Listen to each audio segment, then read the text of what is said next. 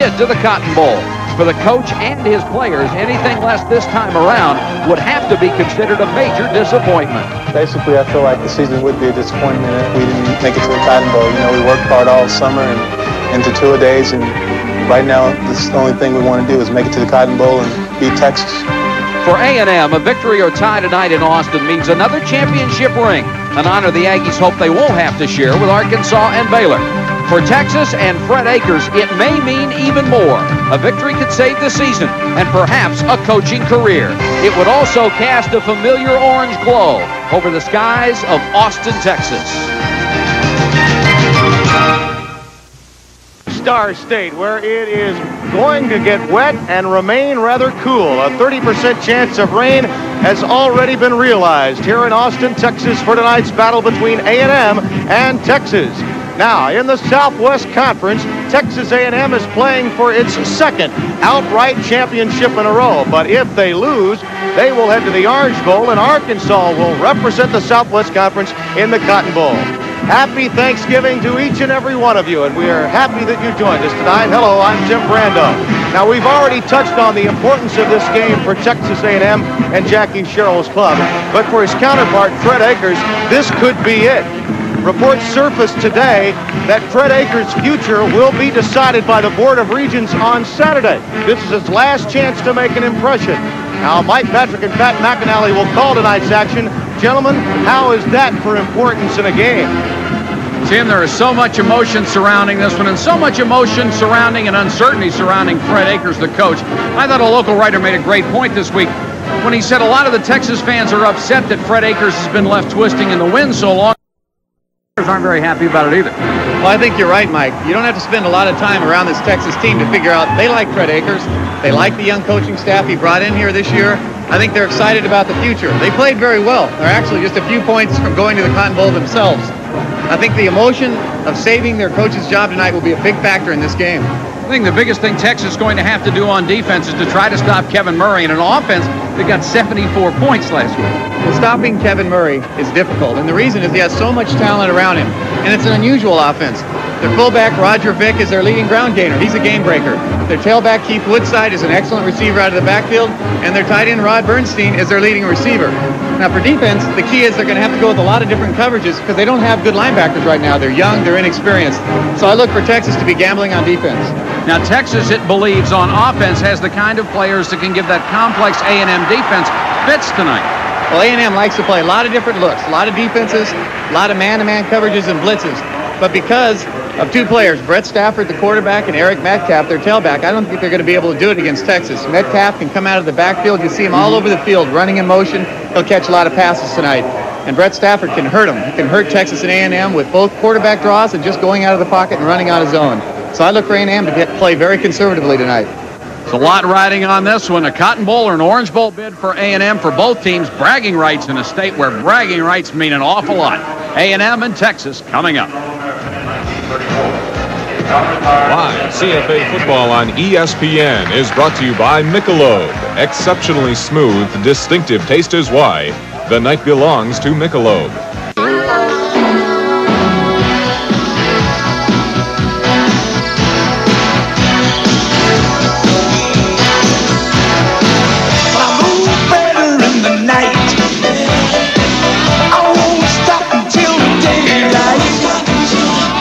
Great deal of pride, and there's nothing they take more pride in than their football. In College Station, Texas, people live and die with their beloved Aggies from Texas A&M. For 4 years, senior wide receiver Shea Walker has enjoyed great success for the Aggies, and a victory tonight would make it complete. 100 miles north is Austin, where senior defensive end Blake Bronner hopes for a big win tonight that would salvage a disappointing season. It's a prideful thing. And I know there's more important things in life than this game, but it's all that I have and that our team has at this present time this week to do. And it's a big game for us, and it's important for our season. Burnt Orange, winners, that's the way they are. They got a good football team. They play hard. They have a lot of talent there. They're the University of Texas. That's the highlight of our state, I guess, is their university. So it means something when we go out and play those guys. Shea Walker grew up dreaming about playing in front of big Texas crowds, as did Bronner. Tonight, both suit up against each other for the final time. It's time to kind of reflect on the past and everything that this school has meant to me, and that's something that I'll never forget. It's been a great experience.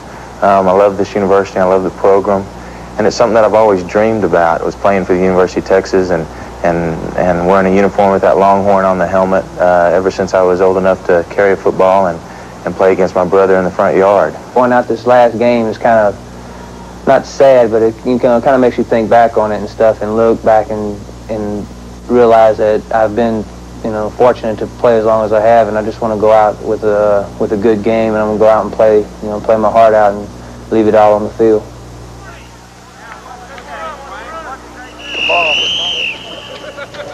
To me personally, football has been, it's been something that I can really lean on and look back to and think of. I've really gotten a lot of strength from it, because there have been times when I don't feel comfortable about, some things that might be going on, like growing up or whatever, problems that you have or something, but I always know that, I can go out and practice. Personally, it means a chance for me to display the talents that God gave me. I give him total credit for everything that I've been able to do out there, because without him, I'm nothing. And it's been a great experience, and it's a great learning experience. I think too many people, you leave it on the field, and it builds character, and it teaches you how far you can push yourself and what you're really made of. And I think that's something that's gonna last me for the rest of my life. Football lends itself to everlasting relationships, and that's what Bronner will miss the most. The team concept, the guys on the team, the friendships, the relationships that you build, those are going to last forever. But I think that's what every athlete misses when it's all over. Murray has a man on the wing, and he wants to throw for it. Guns it into the end zone. Touchdown. A bullet pass to Shea Walker. I like for them to remember me as a consistent person, somebody that always gave 100%, and that they could always count on. It is a great rivalry, played by some great players, and I think Shea Walker and Blake Bronner really typify what college football and this rivalry in the Southwest Conference is all about. There may be a war of words, but there's an underlying respect that these two teams and those two players have for one another. So, will it be Gig 'em Aggies or Hook 'em Horns? We'll soon see from Austin, Texas, where a turkey night is special on ESPN.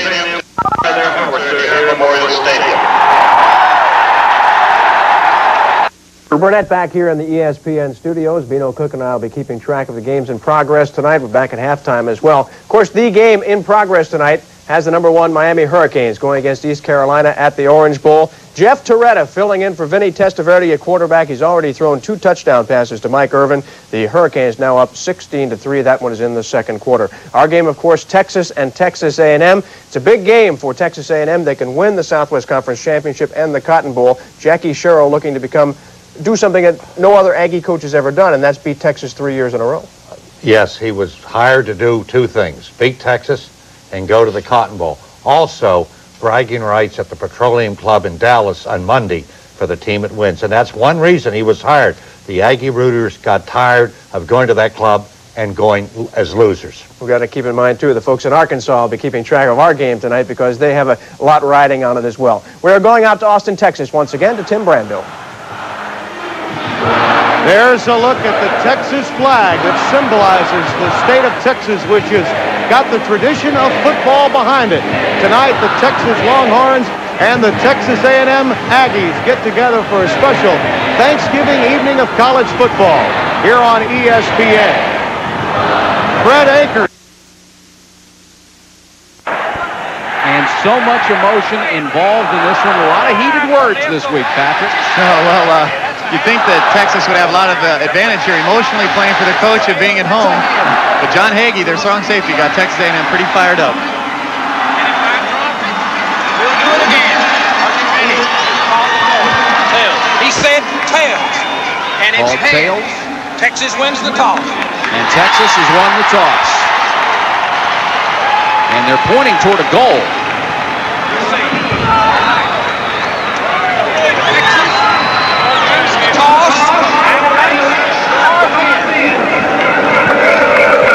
Having a little trouble with that field mic. So Texas A&M will receive. And Texas, I'm not sure, Pat, if they deferred the choice. It didn't sound like it. It seemed like they took the end of the field. Yeah, it's very unusual because it's not very windy tonight. You'd think they'd want to have the ball, but maybe they want to fire that defense up, let them stop A&M. Could be. Those last-second preparations before the kick. And there is Texas on the sideline with embattled coach Fred Akers. And they have already announced that there will be a decision made on his future Saturday. Here's the way this series has gone. It is the oldest, of course, in the Southwest, and Texas dominant in it. But Texas A&M is closing the gap, and in the last 10 years, it's 5-4. Fred Akers' record against Texas A&M, and the last 2 years, the game has been dominated by the Aggies. There's Jackie Sherrill in his 5th year already with 34 victories at Texas A&M. He's done a great this club and has them on the verge of another Southwest Conference championship and another bid in the Cotton Bowl. And there is Fred Akers. He's just thinking about one more win, and it would be his 87th as the Longhorn head coach, succeeding Darrell Roy. There's so much tradition in this game, Mike. You know, I'd rate it only second to the Yale-Harvard game as far as importance and emotion, and I think we have it all tonight.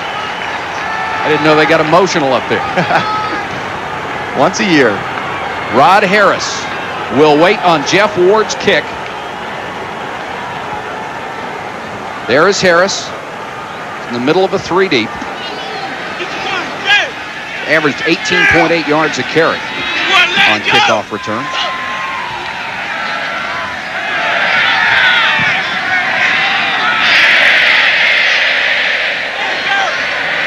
It is really a pleasure for us to be here tonight. Most of us have watched this game as kids growing up with parents and grandparents on Thanksgiving and always made sure we watched Texas A&M. It is truly an honor to be here to do this one, especially with all the emotion, and you can really feel it here at Memorial Stadium with 80,000 plus on hand. Valentine will take it. Make it Washington. Cuts to the outside. Washington at the 30. 34-yard line before he's driven out of bounds, and Texas A&M, after a 31-yard kickoff return by Mickey Washington, will start in excellent field position. There's junior quarterback Kevin Murray. Already has the Southwest Conference career leader in TD passes. A lot of talent behind him, too. Roger Vick is the key to the rusher game, while Bernstein and Walker have had exceptional seasons as receivers. And the interior line for A&M has overcome inexperience and has developed into quite a unit.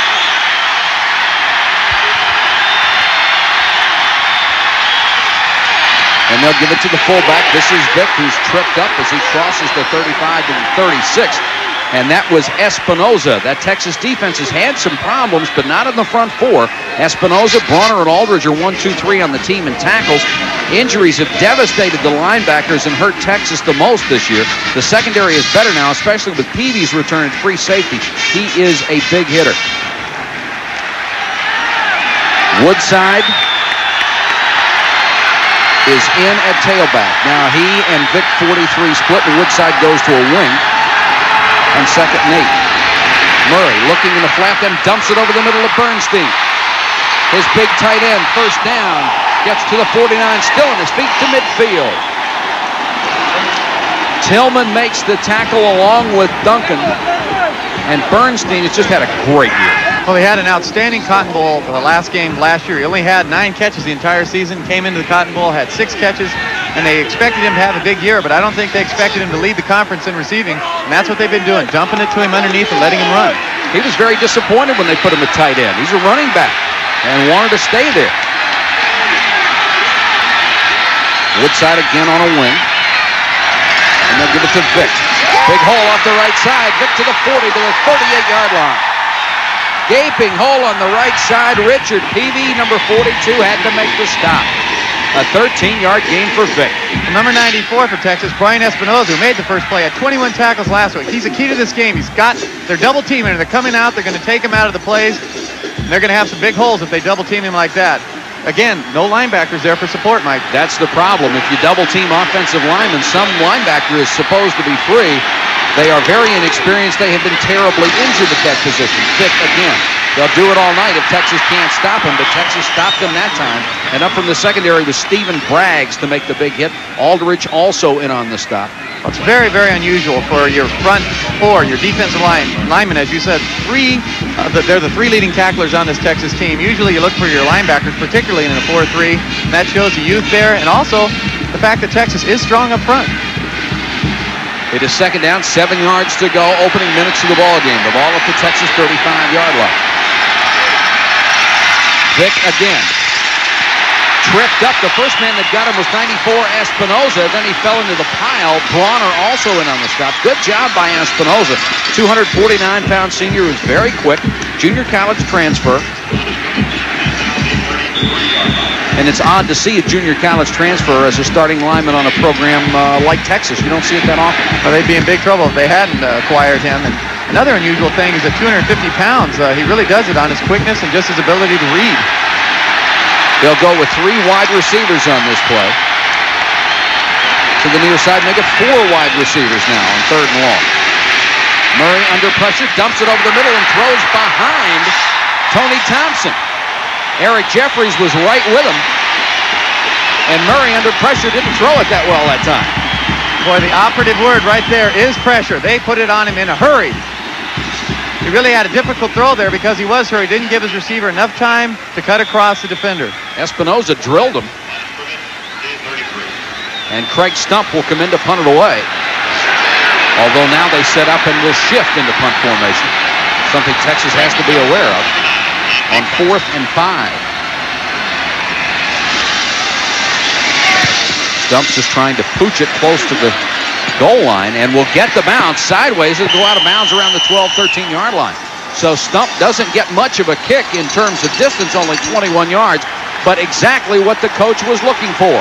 Something that went out of bounds inside the 15. Junior quarterback Brett Stafford, who already owns 11 Texas passing records, but has had 14 interceptions this year. The running game has struggled with no one back over 500 yards, and the receiving corps has lost a good one this week when tight end Tim McCrary went down. The line seems to be a collection of injuries and changes. I said McCrary, it's Tim McCrary suffered a freak injury to his spinal cord in a half-speed blocking drill. And absolutely nothing for Norris, who's drilled by Johnny Holland. And A&M defense up front is quite good, especially on the pass rush and making big plays. And at linebacker, Holland and Kelm have had outstanding seasons. They're 1-2 in tackles. The secondary is the least experienced unit. It's been the most vulnerable, too. 2nd and 10, maybe a passing down for Stafford. Got Metcalf in there behind him. And Metcalf will get the ball on the sweep. Cut it back, darts to about the 18-yard line. And it was Howard, the outside linebacker at 223 pounds. An excellent athlete who made the tackle. Metcalf does have his dad's moves, doesn't he? Oh, he was so dangerous. I can remember punting to him. Every time I punted, I just prayed I wouldn't have to try to tackle him in the open field. And they say Eric's a little quicker. He's a little smaller, but so explosive back there. That would have been quite a matchup to see, you trying to tackle Terry Metcalf. That'd been fun. 3rd and 5 for Texas. Opening possession of the first half for the Longhorns. Stafford dumps it to Clark. The tight end's got the first down at the 24-yard line. Howard made the stop along with Kelm, but Clark, who had 14 catches coming in, gets his first grab. Well, there was a case of A&M going to that conservative defense. A lot of times they'll blitz in that situation, but they've decided against Texas that they're going to give them these little dumps over the middle like to their tight ends. It's a little unusual for A&M. Saw Everett Gay, number 19, check into your picture. He's the flanker back for the Longhorns on 1st and 10 from the 24. Metcalf and Norris, the running back. That's Gay in motion. Metcalf slashes inside to the 30. This is the one area, Pat, where Texas has not been strong this year. That's the running game. Well, and particularly when you've got to use someone like Eric Metcalf to go up the middle for you. They haven't got a lot of yardage of their fullback, Norris, so they need to go outside with Metcalf and then try to sneak him in just like that, and he can hide behind the lineman and hopefully find a little seam. Kevin Nelson shuttling in off the bench. He'll be the flanker on this play. Second down, 4 yards to go, Longhorn. And it's complete to Metcalf. He gets to the 38, maybe the 39-yard line. It's another first down. Metcalf, who now has 35 catches on the year, that's the way they love to use him. Get him in the open field. Well, if they can get him outside and let him run in the open field, there's no one out there in A&M that's going to be able to guard him man-man. But here again, we see him in their zone. Stafford does a nice job of finding him. Now he'll turn it upfield and use his speed and pick up the extra yardage. They have to be patient, this Texas offense. They have to control the ball and take those little throws and try to turn them upfield and turn them into 6- and 7-yard gains, just like that. Stafford 2 for 2, 2 little dump passes over the middle, but perfectly effective. Texas would dearly love to get on the board first. Metcalf, nowhere to go, cut it back, got maybe a yard. Good play by Chet Brooks coming up from the corner. Number 27 closed in a hurry. They had a lot of people around the ball and quick. Well, they have tremendous speed in their linebackers. Howard, Holland, and Kelm can all run, and Bullet, the substitutes, come in for John Roper, can run too. So it's very difficult to go laterally, even when you're as fast as Eric Metcalf. Texas on 2nd and 9. Gets Tony Jones into the ballgame for the first time. He's to the top of your screen, number 4. The little man has had 4 catches, 3 for touchdowns. Instead, the delay to Metcalf. Can't get outside of Sammy O'Brien, who's playing with a painful turf toe. Didn't play very much a week ago, but was right there and swallowed up Metcalf. Well, one thing that really worries the Texas coaches is they have Alan Champagne, who's really third on their at the beginning of the season at center. He's going to have to handle Samuel Bryant, which he didn't on that play. So Texas may have to go with some double teams with Blackmore and Jeton, their 2 other guards, which of course will free up the linebackers to make the plays. Run blocking is going to be a little tough because they lost tight end Tim McRae and right guard Billy Ray Todd to injuries this week. It's 3rd and about 8.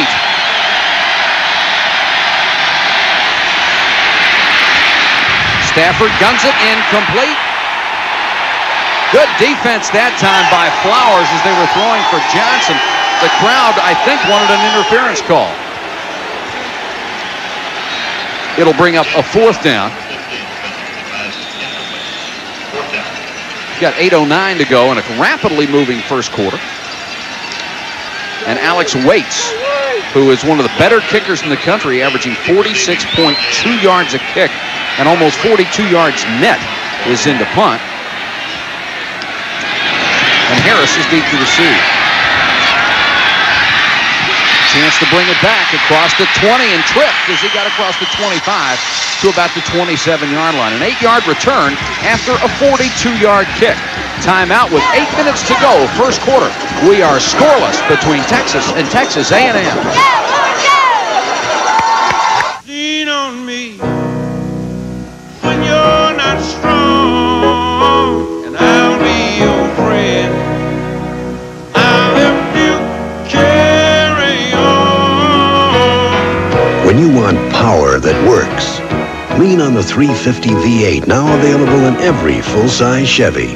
Now fuel injected for the most power and torque of any half-ton pickup. Lean on me.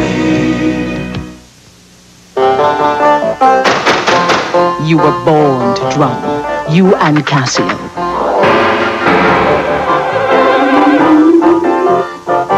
The stereo keyboard comes with PCM drum sounds.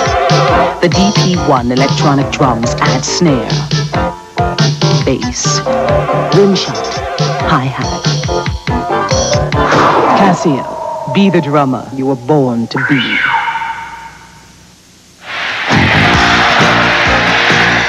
Texas A&M at Texas is brought to you by the heartbeat of America, today's Chevrolet, and by Casio, maker of the shock-resistant, water-resistant G-Shock. It's one tough watch to beat.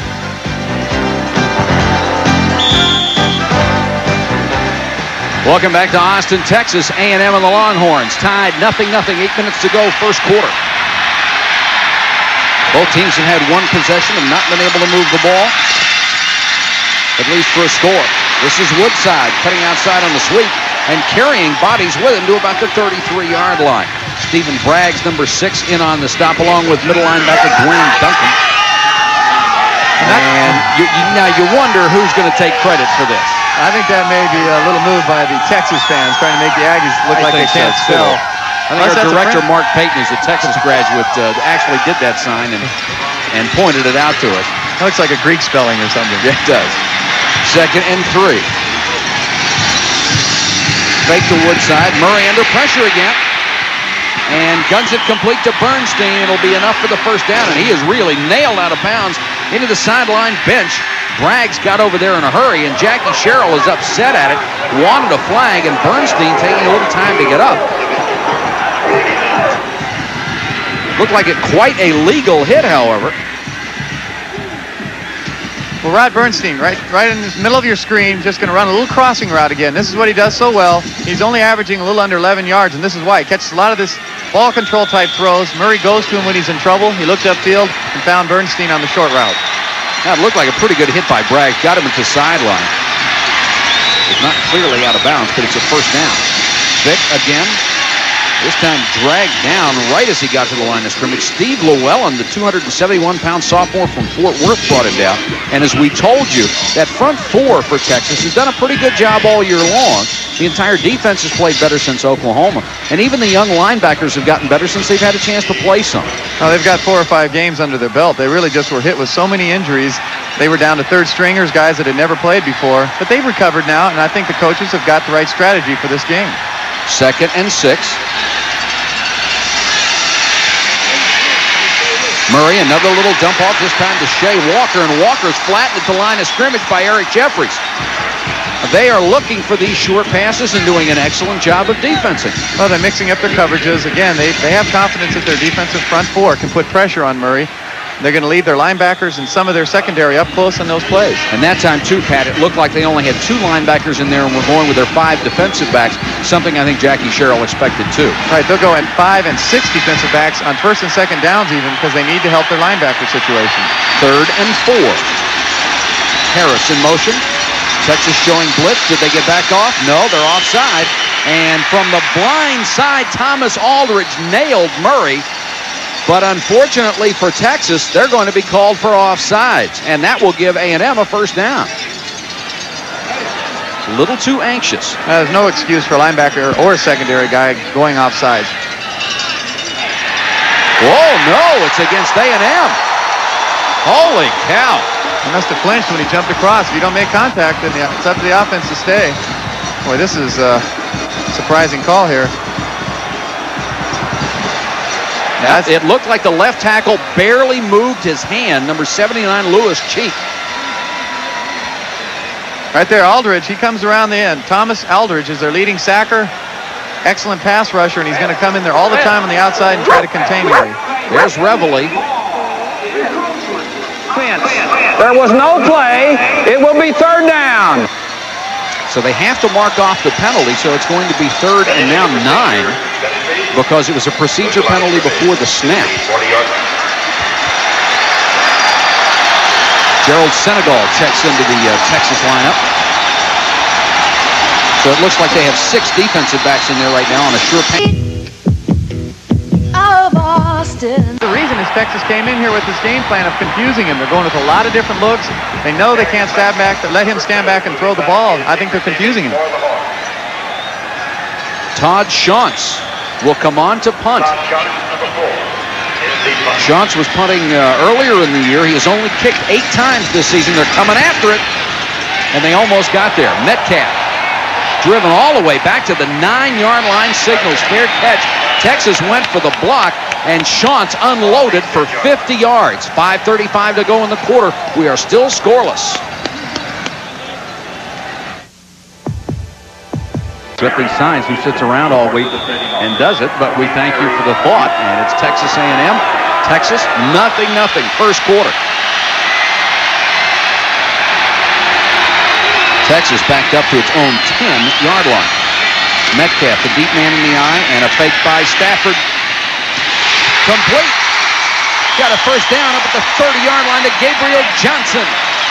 And Stafford is really throwing the ball with a lot of confidence. Well, here's the new Texas offense. They're not just running the ball anymore. First down from their 10-yard line, they go with the play action. Just hit Gabriel Johnson on a little comeback route, and Stafford threw that ball right on the money. But again, it's the philosophy that's changed so much here at Texas, and that's why they're excited about the future. Stafford, 3 out of 4, 34 yards. Already holds 11 school records, just past Bobby Lane for the #1 all-time yardage mark. And he'll run the option this time. Fakes and pays for it as he got back inside, and it was Big Howard. Todd grabbed him and threw him down. Dwayne Painter, who is the offensive coordinator, came this year, said that another way they'll attack this Texas A&M defense, because they're so good laterally, is that option with Stafford, who can keep the ball. But there you saw Todd Howard, number 73, made that play. Those linebackers are very quick, and they're good tacklers. LaRon Brown, 84 to the near side. Jones, number 4 to the far side. Here comes the blitz. They unload for Jones. He jumped too early. The ball is overthrown. Flowers on coverage. Boy, he went up there like 2 seconds. I guess when you're only 5'7", you have to jump as high as you can, as early as you can. Well, he went to JC earlier this year. He wanted to be the next Spud Webb, and he definitely gets up in the air. But the problem is he's not quite a seasoned receiver yet. As you can see, his timing's way off. And there's the ball. I'll tell you, when you're 5'7", you better jump at the exact correct moment if you're going to come down with a pass like that. Ball did float a little bit. He can go deep, too. He's the Texas 200-meter champion in high school. 3rd and 8 right now for Stafford. Texas A&M was trying to get time out. They had too many men on the field, and the pass is complete to Metcalf. Metcalf to the 35-yard line. Rod Sadler, number 99, was running off the field, knew he wasn't going to make it, and signaled timeout, couldn't get it, so the penalty is against A&M. Oh, offenses live for this play right here. You have a cover 2. The safeties are both going to go on top to double team the wide receivers, so the middle's wide open, and no problem for Metcalf to beat a linebacker here. Look how much room he has. Stafford read it perfectly. Veteran quarterback hit him, and he just runs. When he gets the ball, he is trouble. But again, it's that offense right there. They put it in. They have the ability to beat defenses with the passing game now, and that's helped Texas considerably. Jackie Sherrill is on the field, and he is really upset. He thought, I believe, that his team was entitled to a timeout as they were signaling for it, trying to get it. That's what he's saying. Substitution infraction by the defense. The player was not off the field. The penalty will be declined. It's a first down. That was a case where A&M was going to one of the more complicated defenses. They were changing personnel. They went to that cover 2, the splitting safeties, and they got burnt big on that play. Did they ever? And Jackie Sherrill pleading his case, but it's obvious he had 12 men on the field at the time of the play. Although that man running off, Sadler did want the timeout and didn't get it. So it's 1st and 10 Texas inside the A&M 35. Metcalf again. Trying to use his speed to get outside, and Holland is all over him. Holland had plenty of help. A lot of white and red out there. One thing about the Texas offense that's interesting, and you'll notice it a lot of times when they go up to the line of scrimmage, they use 2 plays. It's called a check with me system. Brett Stafford will go up. He'll have 2 plays. He chooses between one or the other. That's at least 60% of the time. That's what he did on that read earlier when he split the safeties to Metcalf. He read it correctly. Loss of a yard on the last carry, and we are starting to get rain here in Austin. Nelson was the man in motion, and it's a reverse to Nelson. Stafford in front trying to throw a block. 20. 16-yard line. And Texas A&M fooled on the reverse, and Fred Akers is pulling it all out of the playbook. Well, they set this up beautifully. One way to beat a great lateral pursuit team is to make them over pursue, and that's what they're going to do here. Giving the ball to Metcalf, and they're all running to the top of the screen. He hands back to Nelson, and they're all out of position now. Look at that nice wall they set up for blocking. Stafford's trying to catch up with Nelson, but doesn't quite do it. Well, Stafford really took a shot when he finally got in there, too. It's a 1st and 10 Longhorns as the umbrellas come out here at Memorial Stadium. Only one wide receiver this time. Now they split 2. And they'll give it to Norris, the fullback. Sadler was in on the stop, big number 99 at 273 pounds out of Atlanta, Georgia, preseason All-American. Fred Akers has handled this with a lot of class this year. He has been under the gun constantly. His team was embarrassed in the loss to Oklahoma, but he just hangs in there and says he's not about to apologize for his coaching or his team, and he'd love to win this. And now we've got a timeout called by the Longhorns on a 2nd and 8 with 2:46 to go first quarter. We have no score, but the Longhorns are driving.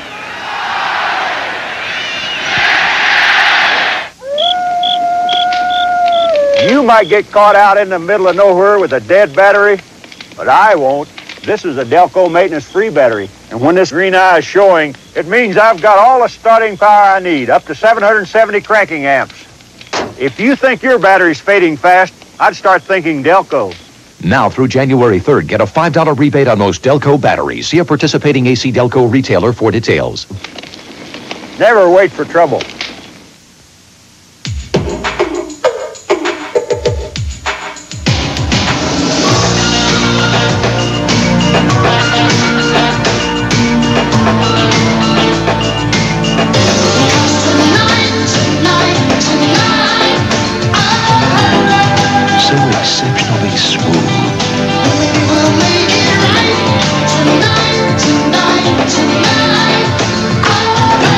Belongs to Michelob. 2 minutes and 46 seconds left to go in the first quarter in a scoreless grudge match between Texas A&M and Texas, and the Longhorns have the ball at the 15-yard line of the Aggies. 2nd down, 8 yards to go.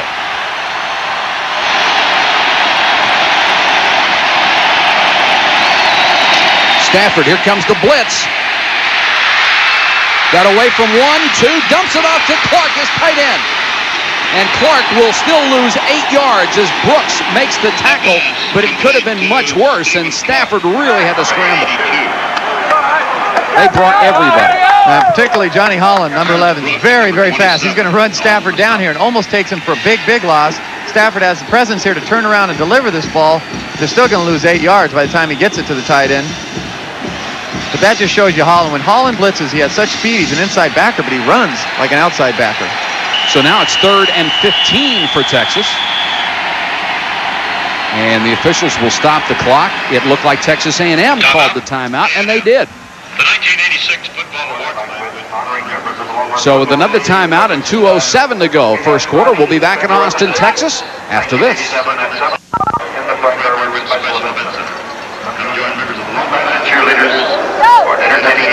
Noxzema presents another close shave. In 1941, Joe DiMaggio set the record for hitting safely in 56 consecutive games, but he almost lost it after only 23 games. Joltin' Joe had come to the plate 4 times without a hit, and his streak appeared to be ended. But the Yanks tied the game and sent it to extra innings, giving Joe another turn at bat.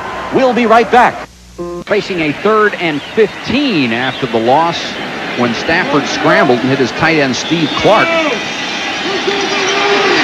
They don't want to lose any more yardage and get pushed back to a very difficult field goal try. Stafford 5 out of 7, 60 yards so far. Under pressure, he wants it all, and he's got Jones. Couldn't hold it in the end zone.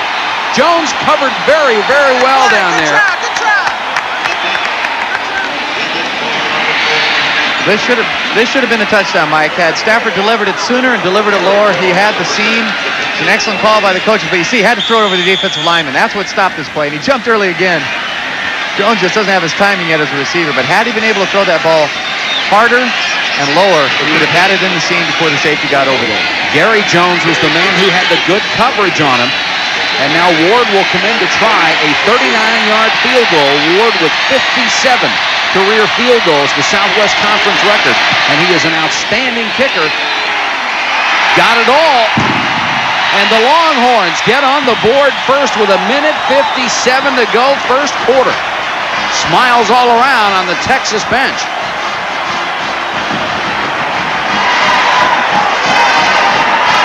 Our live presentation of college football continues next Saturday, and we offer up a doubleheader for you. First live CFA action between Brigham Young and San Diego State, followed by a Pac-10 battle featuring Arizona and Stanford, and it's really a road game. They're playing in Tokyo. Our coverage begins at 7 o'clock with the Mercury College Football Scoreboard Show. Very important, I think, Pat, for Texas to get on the board. Did I say next Saturday? I'm sorry. Those are coming up this Saturday. That's 2 days from now. I think it's very important for Texas to get on the board first. Well, it'll allow them to play maybe tighten up their defense, not gamble so often if they can get the lead. Problem they're going to have is they're not going to be able to go to a running game. They're going to have to continue throwing those short passes. R.C. Slocum, defensive coordinator for A&M. Right now, Texas is beating his team with some smart reads by Stafford, and you have a weapon like Metcalf. You can send him long, you can send him short. It's tough to defend. Texas will kick it off. Here's Ward. An impressive drive for Texas. 10 plays, it went 68 yards. They got to the 15-yard line. Took 3 minutes and 38 seconds, and Ward capped it off with a field goal. There is Bevo. Well, they do some nasty things in the week before this game. They say all the Aggies have Bevo burgers all week. Well, those are some serious tusks. Those aren't Longhorns.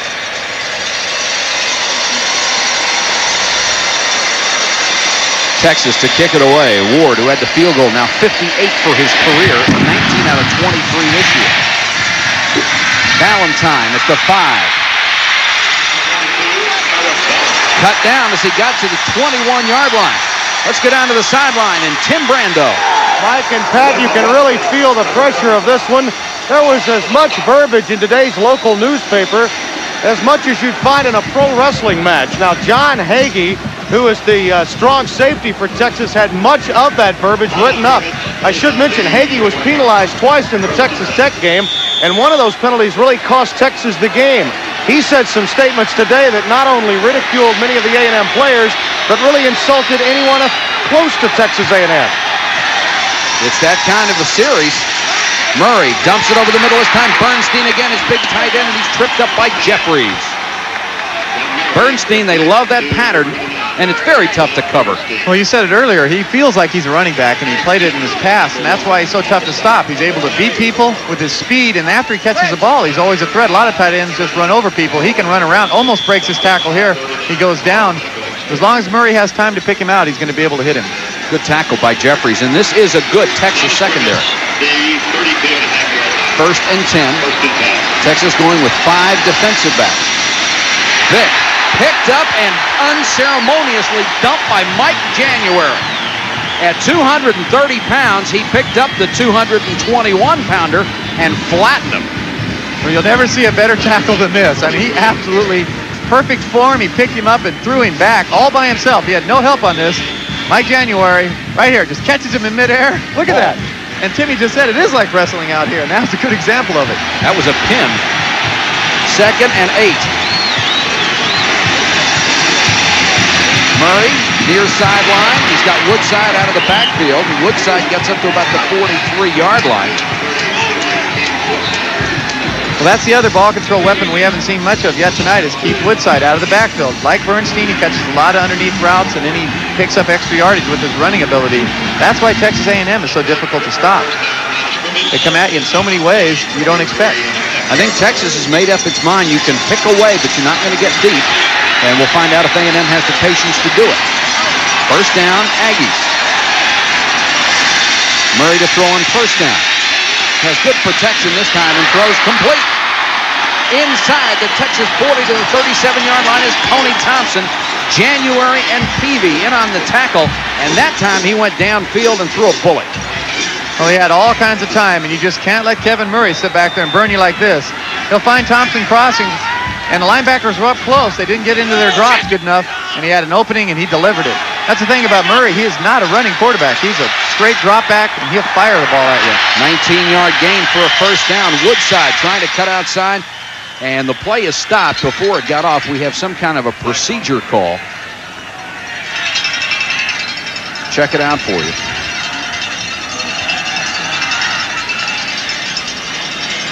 And it is procedure against A&M. You know, Mike, you mentioned the fact that Texas is saying to A&M, you're going to have to be patient to beat us. You're going to have to beat us underneath. And I talked to the coaches yesterday from Texas, and they said what happened against Arkansas and the reason A&M lost was because Kevin Murray just got frustrated. They kept dropping 8 people and playing zones. And have a dead ball. Ball start. Offense. 1st down. He started forcing the ball, and that's how Arkansas knocked off A&M. Well, we remember the first game that we saw him against LSU. They really gave him a tough night. Because that defense is giving a lot of people a tough night. Texas trying to do it right now. Murray, excellent stats, but only 62 yards on those 6 completions. Draw play to Vick. To the 30-yard line. Good hit by Braggs, Peavy. Vick is quite a running back. He's a heck of a fullback. We mentioned earlier that Thomas Aldridge, 97, takes an outside release on his pass rushers all the time, and they'll just cut right underneath him. And the thing about Roger Vick that's special is he's a fullback that runs like a tailback. Look at the speed he has there.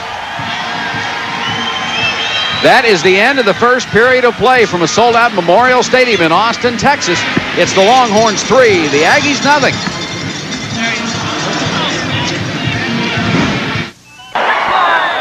There's a fan who already has made up her mind who is the favorite in this game and who she's going to root for.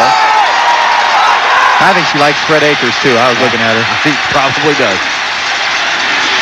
2nd and 3. A&M goes for the first down with Vick up the middle. Another tackle by Stephen Braggs, number 6 in the middle of that pack. And Braggs has been in a lot of tackles, and they are going after each other with a little extra emotion. Bernstein and Bronner, the first ones to get in it. Take a look at the statistics in the first quarter. Pretty even ball game. You can see total yards, only 10 yards different. Time of possession, very close. Not much to choose from, but Texas got the only points out of it on a 39-yard field goal. Murray to throw on first down to Woodside. Complete, driven out of bounds. Tackled by Peavy. Some of the Cora cadets on the sideline. Tradition-rich school is Texas A&M. Richard Peavy. Want to update some scores for you. One in particular, and it's this. Closer than expected, even without Testaverde. 16-3, the Hurricanes.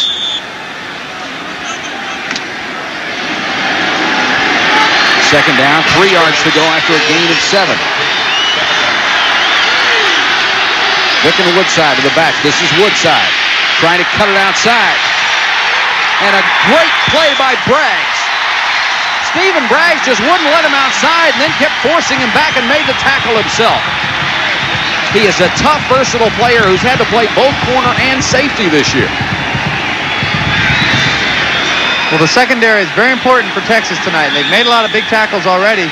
Braggs is right in the middle of your screen right here. He's just going to take Woodside, and he's just not going to let him get outside. That shows his speed, not only his speed, but his tackling ability. He kept position, wouldn't let him get wide. Well, he was just a shadow. Every step that Woodside took, Braggs was right with him. Now 3rd and 7, and Murray sends 2 wide receivers to the far side. 4-man rush. Plenty of time. Now pressure, and they got it. Sacked at the 32-yard line, and it's Blake Bronner with his 8th sack of the season. Well, Bronner gets credit for this sack, but I'll tell you, it was a strategy on defense right there. They doubled Bernstein. They doubled the other wide receiver. He had nowhere to go. Murray's just going to stand in the pocket. He can't let go. Double coverage, and Bronner's going to make that tackle. I know he's a happy senior. He was fired up for this game. And if he hadn't gotten him, Thomas Aldridge, 97, would have. And there's a good look at Bronner. And now they will go for the field goal with Scott Slater, another brilliant kicker. This is a 48-yard attempt. And as you can see, he will tie the Southwestern Conference record and break the school record if he can hit this one. Plenty of distance. But it's wide. That ball would have been good from 60, but he left it wide to the right. And Texas clings to a 3-0 lead with 13:02 to go first half from Austin, Texas. Tonight's live college football special is brought to you by Mazda Cars and Trucks. The more you look, the more you like. Mazda value.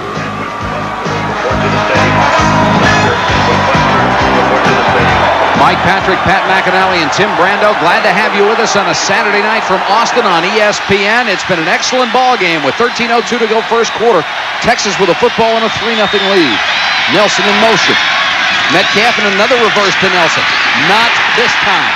It worked once, but Steve Bullitt, number 66, saw it coming this time. Well, defensive players get burnt once and they get chewed out on the sideline. They're probably not going to get burnt again. Well, I don't think you should run reverses this close together. No question about it. He has nowhere to go on this play. Bullitt did get burned on the last play, and this time he stayed home. And maybe you go to double reverse the next time, because they might have been able to go the other way, but not this way. Loss of 5, 2nd and 15. Stafford fumbled the ball and has to fall on it. And the officials say he got it back, but they'll lose another 5 or 6. Mistakes have hurt Texas dearly this year. They have not made a turnover tonight, and it's something Fred Akers will try to stay away from. Well, this just looks like a bad exchange. The ball went right through his hands and hit him in the stomach. He was very fortunate that the ball fell down where he could get it, and that Texas A&M didn't have any pressure on him early, because he was in no position to fall on that ball. I think he got it with his legs eventually. Yeah. Jackie Sherrill looking for another Cotton Bowl bid. 3rd and now 20. Stafford unloads in a hurry. All the way to the A&M 27-yard line. Chet Brooks has to make the tackle on Evan Nelson, the man who was burned a couple of plays ago on the reverse, and Stafford hit him right on the numbers. I can't believe 3rd and long again. Texas A&M gets caught in a trick defense. They're going to get burnt. Here's a view of their defense.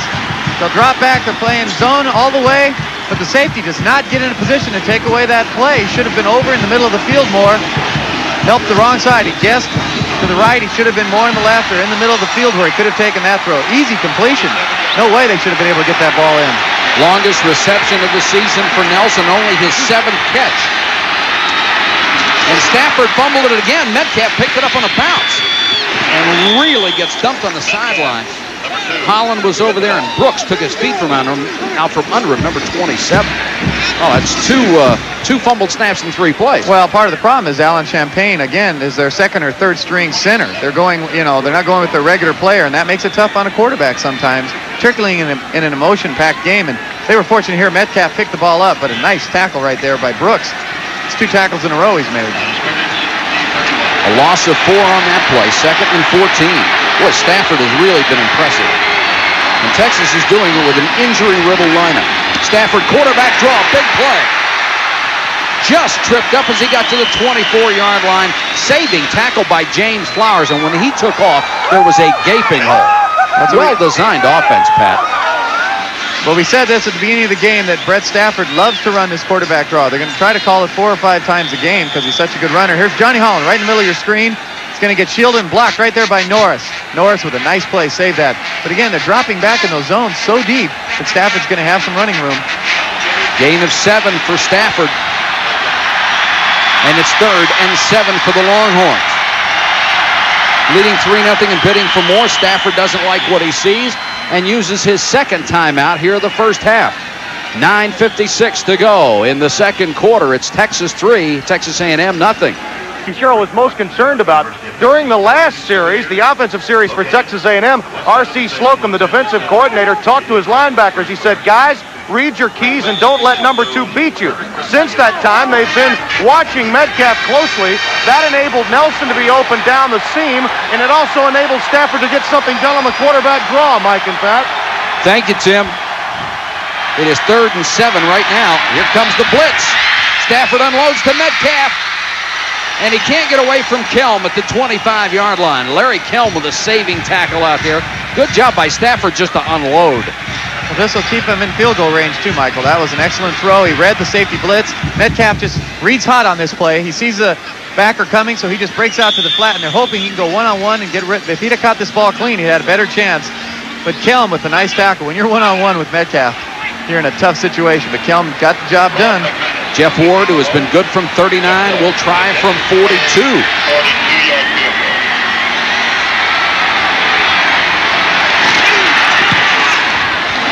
And he pulled that one badly. Did not get much of that one at all. And Texas will hold its 3-0 lead with 9 minutes, 11 seconds to go first half. We'll be back in Austin after this.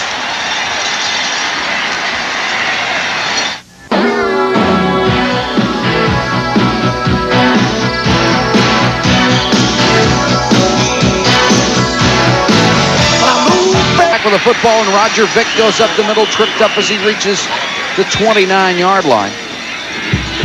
And it was Bronner who knocked him down. Our attendance tonight, 79,623. I think both of these teams could be 0-10, and you draw 79,000. Well, they are fired up. I'll tell you, these Aggie fans, they come in there, they dominate noise-wise in the stand. And they don't sit down. One of the great traditions in college football, that 12th man for A&M. 2nd and 7 for the Aggies right now. Murray to throw. 4-man rush under pressure again. Throws for Woodside. Nice catch. They'll only pick up about 3, and Jeffries and Senegal were right there. But excellent, even though Murray is completing his passes, but excellent coverage by Texas in the secondary. Well, I think what you said about being patient is right. They're giving them these short completions, but they haven't scored points yet. There's a good look at the crowd. It came into Memorial Stadium tonight. Well, there's no seats. It's packed on both sides. 2nd and a yard. Make it 3rd and a yard. Vick. And he got it. Number 43, Roger Vick. Senegal made the tackle again, along with Mike January.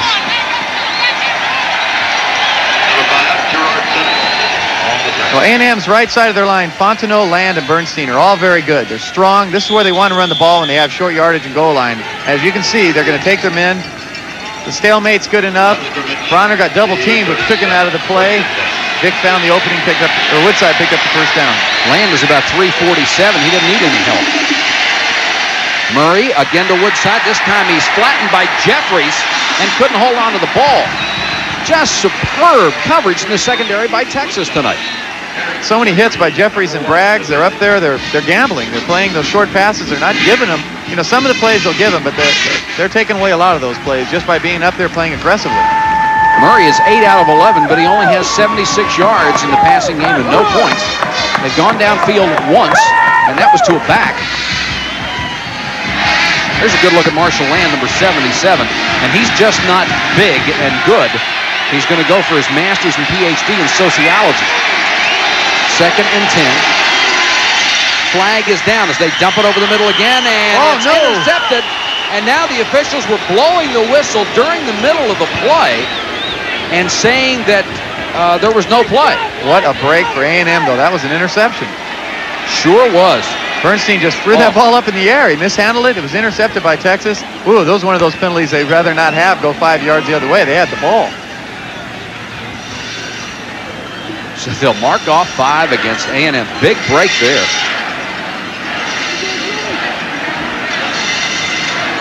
Well, A&M just going to dump the ball. Dead ball. False start. Offense. 2nd down. A&M going to their little tosses to Bernstein underneath. It's the secondary. 3 deep. You can see middle safety and the outside corners playing his zone. They dump it, and he just, it's like volleyball. He dug it up into the air, and it was intercepted, but it didn't count. So it's 2nd and 15 as the play is called back. Murray with time this time and throws, and incomplete, out of the hands of Coney Thompson. Griffin was the closest man to it, but Thompson just couldn't hold on to a bullet from Murray. Well, Thompson's been open a couple times tonight across the middle, and the reason is they're doubling Bernstein when they can. They're going to help on Woodside whenever possible, and they're going to take Walker away, so naturally the flanker's going to be open. And he's found him so far, 1 catch, 1 drop. That's where they're vulnerable. Great statistic they just had up. 10 touchdowns and 1 interception in the latest streak from Murray on the season. 16 touchdowns and 8 interceptions. And that's a nice ratio to be able to keep. Right now he faces 3rd and 15. Texas with only 1 linebacker and 6 defensive backs in there. And Duncombe showing blitz. And they come, and Duncombe got there, almost intercepted, intended for Thompson, but it was Dwayne Duncombe, number 48, who was showing blitz and came full out and nailed Murray. Well, they blitzed Duncombe, but they also ran a game with the defensive line. It's going to be a twist right in the left of your screen, right there. Bronner comes behind the defensive tackle, and that opened up Duncombe. That's a nice job by that defensive line and the linebacker core working together. So A&M will have to punt, and Todd Shantz gets off another rocket. Drives Metcalf all the way back to the 10. Nice return by Terry Metcalf out across the 30-yard line after a 57-yard punt, a 22-yard return. Texas in possession when we come back.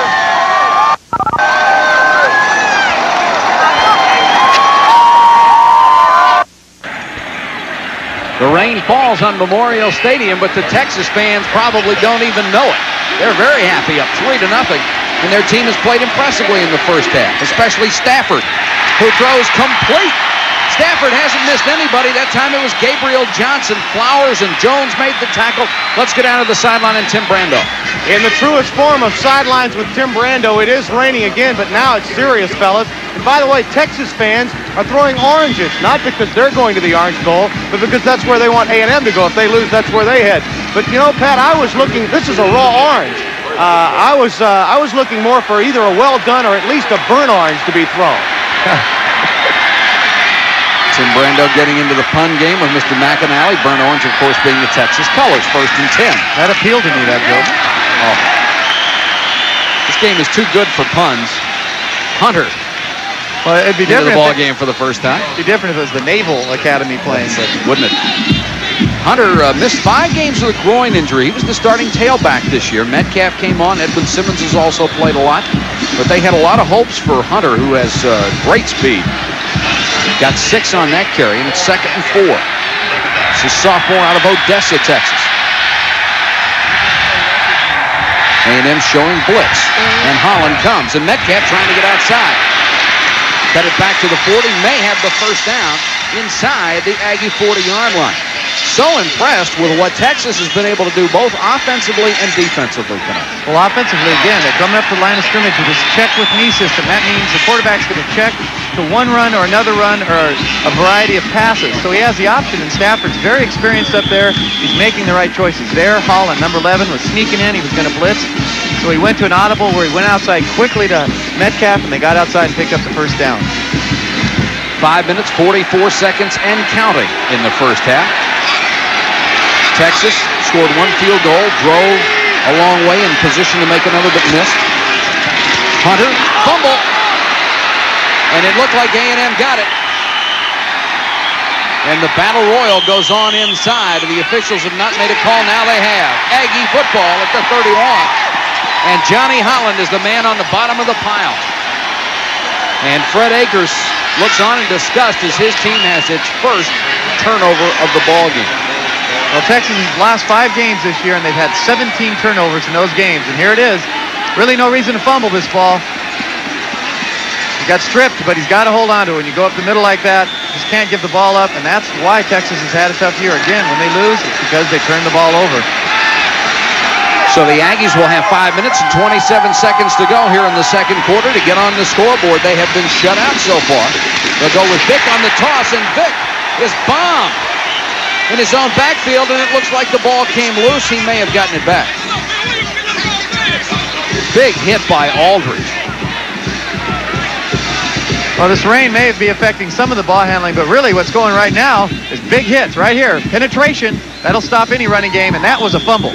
That was definitely a fumble. Aldridge made the play, but Vick got it back. But Aldridge, again, he gambles. He goes outside all the time. He makes big plays. Sometimes he'll get burnt. Very tough to run outside of him because of the way he sets up. There's Johnny Holland, great player.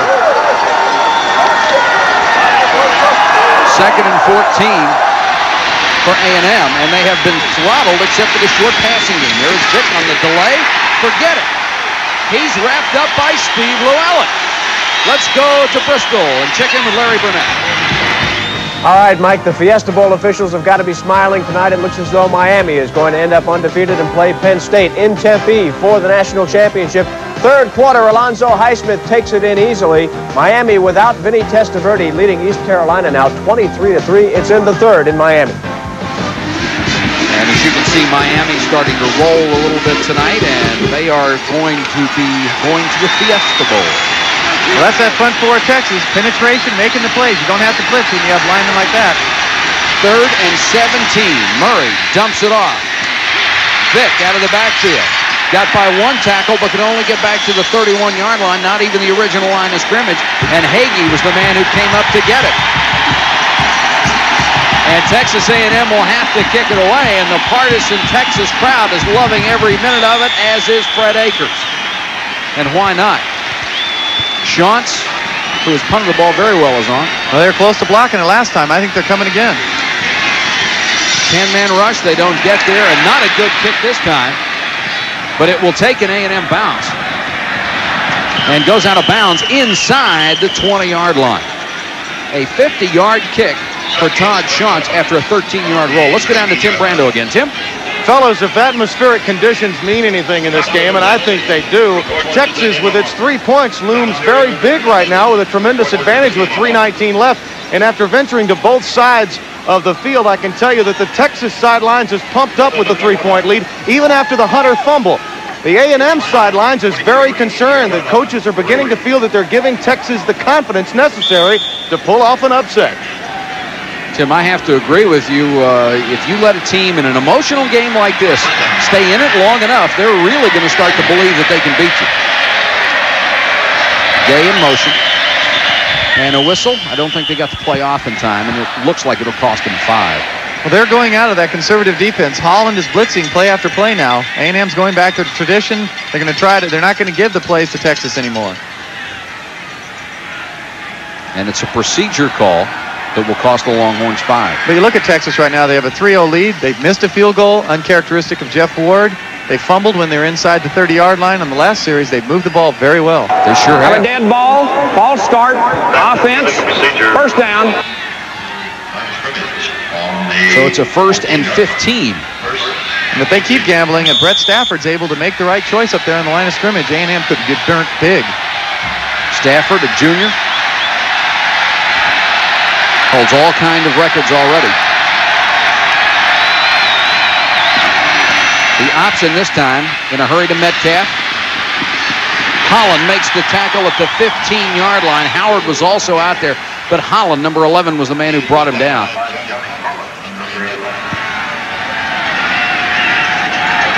Well, this play does not work because Stafford doesn't get any pressure on him. He pitches the ball too early, and Johnny Holland is just so fast again from the middle. He's just skittering along the line of scrimmage. Now he'll just run Metcalf down. Look at that.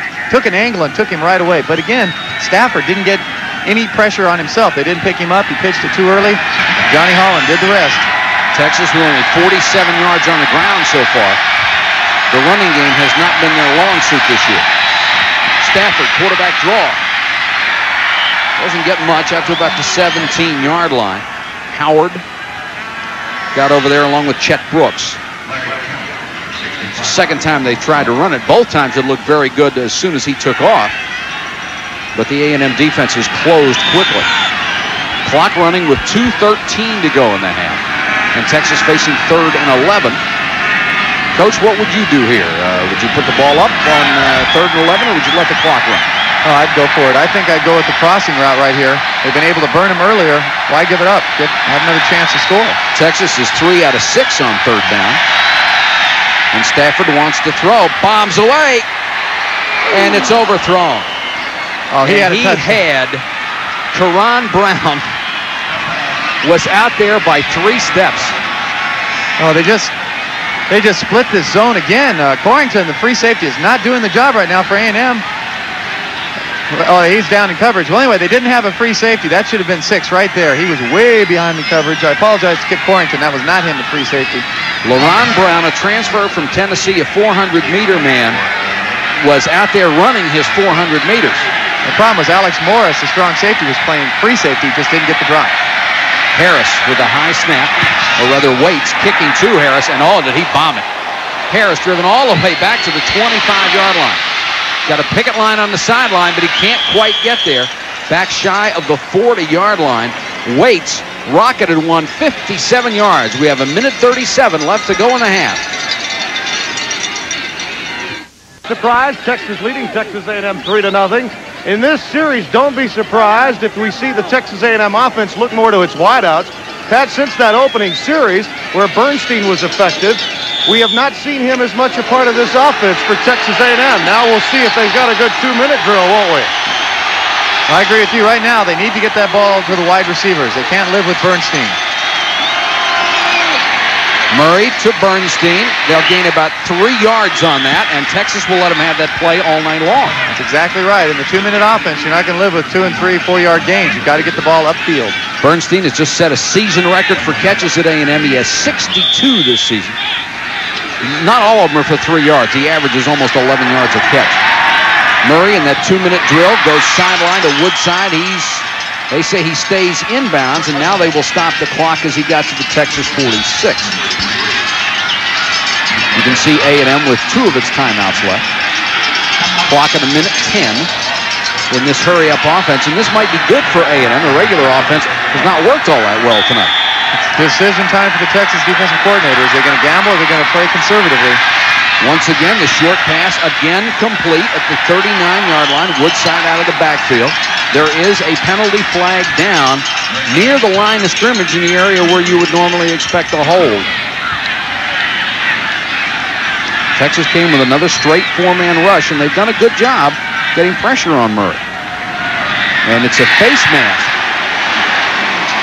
Must have grabbed one of those defensive linemen. 97, Thomas Aldridge is the pressure guy. Right at the top of your screen. He usually rushes outside. This time he comes inside. Now watch number 50, right in the middle of your screen. Watch him go with that right hand, right to the face. Oh, yeah. Nice job by our cameraman there. No question about that penalty. Oh, he just hammered it. It was almost like a face mask and a personal foul. No wonder Aldridge goes on the outside most of the time. He comes inside, he gets drilled. This is a big penalty against A&M. Costing 10 on the play and the penalty. By the offense, first down. So they'll mark it back to the 40-yard line of A&M. And it's a 1st and 25 with 1:04 left. And the crowd is really fired up, and the defensive linemen of Texas are helping them. Comes the rush on Murray again, almost blindside. Oh, what a shot over the middle. The catch is made, but Jeffries leveled Shea Walker, who did a great job to hang on. Oh, what a shot. I don't know how he held on to this ball. Stephen Braggs has nailed some people in the first half. Murray again, and throws sideline. Nice catch by Walker at the 33. And they'll stop the clock getting out of bounds. Shea Walker never had time to recover for that hit, but he managed to make the catch. Now this will be the previous play. Right, this is the play before where Shea Walker holds on to this ball. They're just in their 3-deep zone, but here comes number 6. Braggs just absolutely hammers him. How he held on to that ball, I'll never know. I know one thing, I probably would have been squirting out of my hands. My head probably would have been rolling too. Right. 38 seconds left. It's 1st and 10. A&M on a drive. They're in field goal position now as Walker has it to the 10-yard line. Gang tackle there, but it'll be another 1st down for the Aggies. And they have all at once found Shea Walker. Well, Tim Browndell called that one from the sidelines. Nice job of spying, Timmy. They definitely decided to come out and hit their wide receivers, and that penalty may have helped them in the end, Mike. Got a timeout right now with 30 seconds to go. Here's a shot of the secondary again. They're going conservative. Texas decided to sit back into their zones. This time it's a cover 2. Both safeties dropping. Right over the middle again. Wide open. And Murray delivered the ball. They didn't get enough pressure on him. You can't give those kind of throws time after time. Murray's now hit 5 in a row. He is 13 out of 18, 149 yards. And there is Scott Slater on the sideline. He missed from 48 earlier, hoping for a chance to tie it up. That is, if his teammates don't get it in for 7. This is really, outside of the opening drive, the only time that A&M has been able to move the ball. But they're showing the versatility they have on offense. You know, they have Vick, Woodside, and Bernstein. We saw all those players early. Walker and Harris, their 2 wide receivers, haven't gotten the ball that often, although Walker has 36 catches this year. You know, they keep throwing those short passes, and suddenly the wide receivers will be open. You can't take everything away on defense. And Jackie Sherrill and the staff have done a good job of finding out what was not taken away and going to it. It's a 1st and 10 situation for A&M just outside the Texas 10. Murray wants Walker. Almost intercepted. Great defensive play by Tony Tillman. I'd like to see if he was in on this or not. Let's see if this is an interception or not. It sure was excellent coverage. Man-to-man, they're just going to lob the ball. Toughest position to be in as a defensive back. Man-to-man, no help. Let's see if he's in bounds. That isn't it. Oh, no, he didn't have control of the ball. I don't think he had control of the ball that went out. Very close, though. Looked like a good call by the official down in the corner of the end zone. 2nd and 10, 23 seconds left. Fred Akers encouraging that defense. Texas showing blitz, and here they come. They don't get there. And now Murray dumps it off to the 6-yard line. Aldridge and Espinoza in on the tackle as Bernstein was literally standing in the backfield after throwing a block. I don't know how he ever saw him on that play. That's just an incredible vision of the field by Kevin Murray. Just found him. Almost got thrown for a big loss. And there is a flag down on the play with 13 seconds left. The flag was thrown at the 5-yard line at the point of the tackle.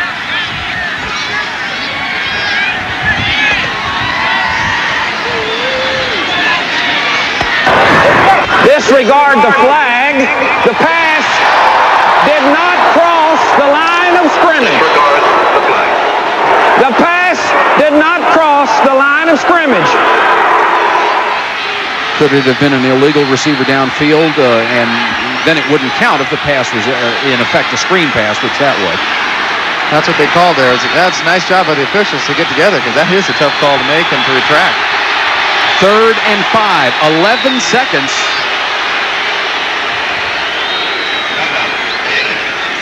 And A&M will use its final timeout of the half with 11 seconds. You know, the irony here is that A&M was really going to their short passing games. They got that 15-yard penalty, and that's when they started throwing to their wide receivers. Murray on the sideline talking with Jackie Sherrill. Coming up at halftime, we'll have Larry and Bino with first half highlights, and we'll also have an in-depth preview of Saturday's BYU-San Diego State game. Pat, Tim, and me will be out in San Diego, beautiful San Diego, California, for a Saturday night game, and the Western Athletic Conference title could be decided. San Diego State wins that one. They take it all. Brigham Young hopes for a win to keep it alive. They and Air Force, and you know the Air Force will be rooting for Brigham Young in that one. Well, BYU arguably is the most influential offensive team in this decade. That, along with Bill Walsh on the professional level, they brought the passing game to the college game and opened up the offenses everywhere. Here's the situation for A&M. No timeouts left. If they don't get it in the end zone, they would not have time, or out of bounds, they would not have time to go for the field goal. Here comes the blitz, and they're all over Murray, and he has to throw it away. January came roaring through there and flattened Murray. Oh, nobody touched him. Well, that's the type of play you get an interception on. Your quarterback gets hit right when he's delivering the ball. He didn't have 2 seconds on that play. Great job by January. The second time he has been all over Murray. Now Slater will come in to try one from 23 yards. He missed earlier from 48. He'd like to tie it up. And he got this one. Texas A&M with 5 seconds to go in the first half used the 2-minute offense beautifully to get down in scoring position, and Scott Slater out of Fort Worth knocked it through to tie it at 3.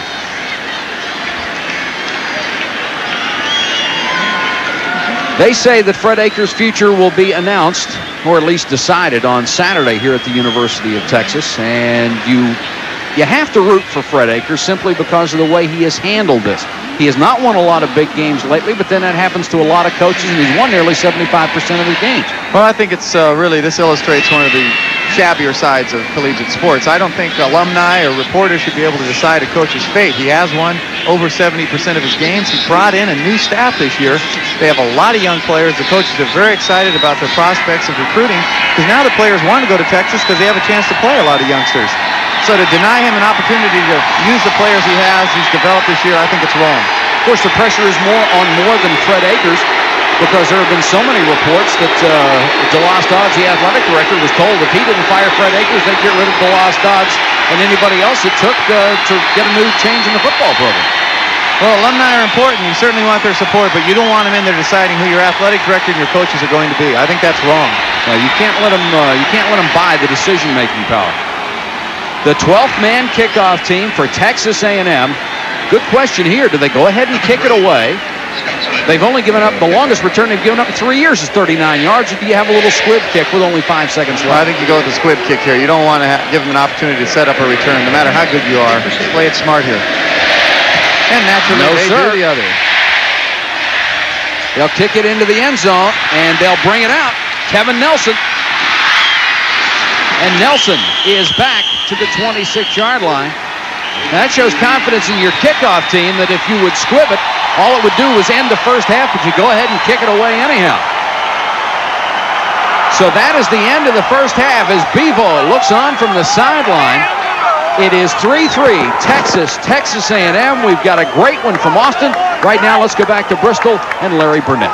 In Texas, it's a 3-3 tie. Bino said it was going to be a tight game, said that Texas was going to come up a winner. We're going to have to wait and see if that happens. As we said, the folks in Arkansas are still waiting to find out what happens with that game as well. Southwest Conference and the Cotton Bowl bid on the line. Let's go back to Austin, Texas. In the heart of Texas, A&M and the Longhorns are knotted at 3 here at halftime. Tim Brando along with Mike Patrick and Pat McAnally. The Aggie line is doing it to it to start the third quarter. The fans are all around. It looks almost like a disco dance inside there with some of those fellas coming out. And obviously the fans need to get them pumped up at this point because, as always, Texas, when they have been the underdog, is playing the favored team extremely tough. You get the feeling, and you hate to use the phrase, as the Longhorns make their way out onto the field, you hate to use this petty phrase, but he may be the Gipper tonight. They may want to win one for the Gipper. Right now, they're getting it done. The score is tied at 3, and for the most part, the Texas defense has been dominant in this game, with the exception of that 2-minute drill that really led to all of the statistics for Texas A&M in the first half. Now, as we look at these stats, Mike and Pat, you can tell they're very even, but particularly in the passing yardage, and most of that yardage came in that 2-minute drill, Pat, when they went to the wideouts, and they had to, obviously, with only 1:38 left in that drive that led to the field goal. Well, you're right, Timmy. A&M, Murray completed 15 passes, but 9 of them were just to Bernstein and Woodside for only 73 yards. That last drive, he was able to go across the middle to Shea Walker and once earlier to Tony Thompson for over half the yardage. And it'll be interesting to see if A&M comes out trying to throw the ball downfield or goes back to that conservative offense. And interesting, as Jackie Sherrill looks on, that Texas A&M is a team that scored 74 points a week ago against TCU. They have 3 points here in the first half. Texas has done just an exceptional job of knowing where A&M's strengths are and trying to take away as much as possible. Well, I think this is what's frustrating for the coaching staff for Texas. I think that they've come in here, they've grown along with their players, a lot of young players, and they're ready for next year. They feel they have the personnel. Fred Akers is confident that if he's allowed to retain his job and the coaching staff stays intact, that they'll take this conference next year. You saw they're trying to avoid the first losing season since 1956, and Brad Lucky, number 83 in the middle of your picture there on the kickoff team as they broke it off, is one of those Texas linebackers who has come back from an injury. They lost so many guys, especially Britt Hager, a guy who was given number 60, which was Tommy Nobis's number. And the Longhorns have just been decimated at linebacker, but they've done a great job tonight. And there is Ward set to kick it away as Texas A&M will receive to start the second half in a 3-3 game. There is Rod Harris, the deep man, standing.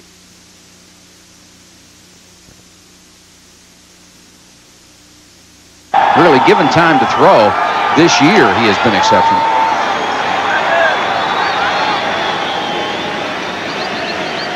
I think a lot of people who came to this game tonight, almost 80,000 of them, thought they were going to see a series, unless you go back to 1979. But not tonight. We've had a beauty. High short kick, and Valentine will take it at the 5. And gets back to the 25 and no more. A 20-yard return for Valentine. Here's what Texas A&M was able to do on its possessions in the first half. The first 2 times they had the ball, they had to punt it away. Then the third time, they got off their best drive of the first half, a 10-play drive, but they missed the field goal. Then the next 2 drives, they also were forced to punt. And then in the 2-minute drill, they really did the job. A 9-play drive that resulted in a field goal to tie it up. Even though Roger Vick has been able to get his yards, Texas has done a pretty good job in shutting down A&M's ground game. And here goes Vick to start the second half. Nice hole up the